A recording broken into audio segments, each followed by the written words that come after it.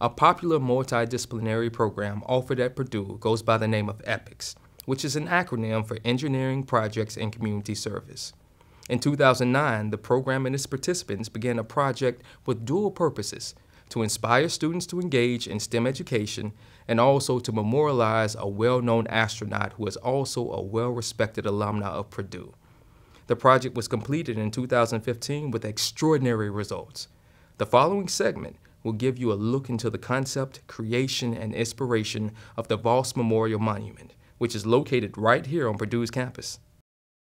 Voss stands for Visiting Our Solar System, and that's kind of the name of just our team. But it's also, in and of itself, a dedication to Janice Voss. So Janice Voss was a former Purdue alum. She was an astronaut for NASA, and she was really dedicated Purdue alum. She donated a lot of her personal belongings and a lot of her NASA artifacts to Purdue. So she had a great relationship with Purdue, and she often gave talks here. And one of the greatest things about Janice Voss, in my opinion, was that she was so dedicated to making the future generations to be the best that they wanted to be. She was part of NASA. She actually went up 5 times, and she holds jointly the record for the most amount of time to be in space for a woman. Janice Voss was all about education. She's about collaboration. She's about inspiration. And I think the idea that she would see the ending product is one thing. Wow, it's gorgeous. Wow, it's inspirational. Wow, it's educational. But I almost think it's a bigger deal that there were so many students involved. What I heard frequently is she'd like the logo, and she'd like the idea of visiting our solar system, that it's for everybody. What she would be most proud of and most excited about is how just the process was one of inspiration. After her untimely death in 2012, the thought was this would maybe be an appropriate memorial to her. The purpose was to memorialize Janice Voss and really inspire STEM education. So Janice would have loved the way this turned out. It's located in Discovery Park, just outside the Hall for Discovery and Learning. For educational purposes, when we're talking about bringing a field trip and to be able to really see the differences in distances, it was decided it should be contained in one area. So it's in a prominent place on campus that really inspires learning, research, education. So choosing that was a big part of it. We wanted to be both size and scale accurate.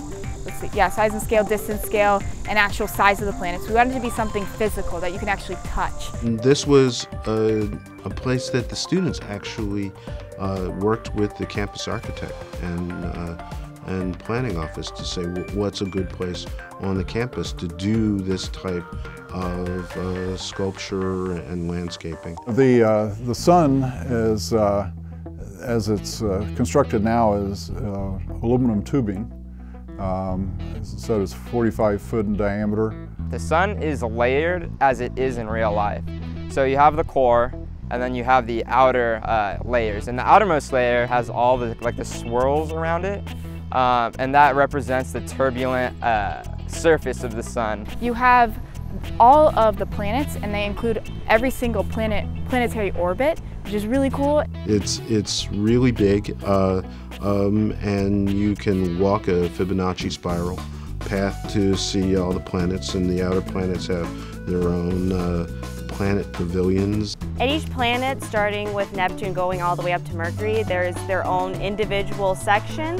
And actually at each section there's a star map and constellations that light up at night. When you're able to actually start at the beginning or kind of the end of the solar system, you start at the Janice Voss Memorial and also where Pluto was, and you walk through and it's like telling a story.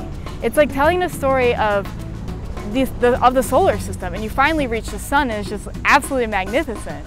I think it turned out absolutely amazing. It turned out better than what I thought it was going to be, and how I was there when there was nothing here and it was all dirt. So it's pretty amazing. I never thought I'd be a part of something so big. It is far beyond any of my most optimistic expectations or hopes for what the sculpture could be. I love it. I think there are so many little parts about it that not everybody knows about. For instance, on the constellations, there's a planet on every single constellation plaza that marks a point in Janice Voss's life, like when she was born, her first flight. It has all the educational aspects it needs. It has a lot of the inspirational and the artistic aspects it needs, but it also has that little twinge of like trivia, the little something extra that makes it more memorable. Janice Voss's family was able to come down when we did the presentation to the public, and they loved it. And I think we're all really thinking that Janice Voss would have loved it. She loved space, she loved the earth and the outdoors. And so you combine all those together in this one project, and I really believe that she would have approved of the project. I've actually met Janice's parents, and what they said is she's a very quiet person, and she didn't like the attention on herself, but I believe she would love the attention it gives to STEM education. So I think she'd be very proud about how we're promoting space education, all STEM majors, science, technology, engineering, math. And I think she'd be happy with what we came up with.